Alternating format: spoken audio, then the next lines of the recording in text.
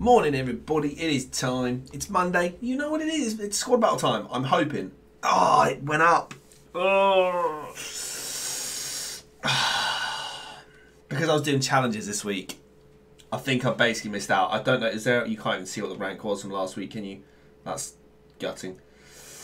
Okay, well it's Elite 2 this week, unfortunately. That's really annoying, actually. That's really annoying. We do get 2 mega packs and a premium gold player. It's not really any better or any worse, to be honest.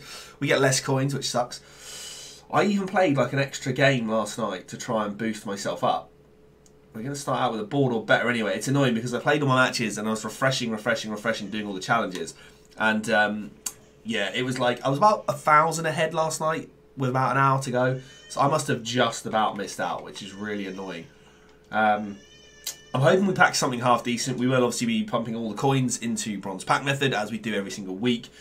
I'm really gutted that that's gone up actually because I played the 2 teams late last night. I played the team of the week and the featured squad just to try and make sure that I had enough points to stay in that division. But obviously Elite 1 is not going to be the case this week and I'm a little bit upset. But there you go.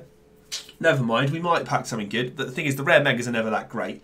I'm really gutted. That's the first time in ages that I've actually gone in and sunk into Elite 2. But we're going to finish off with a board or better as well. And it's not going to be a walkout, which is a shame. So rewards are going to be pretty meh. If you guys have done squad battles, do let me know. Let me know if you've packed anybody special. Obviously, there's quite a lot of player prices that have gone way up through the roof with yesterday's SBCs. There was an absolute buttload of SBCs that came out and have made things very, very expensive.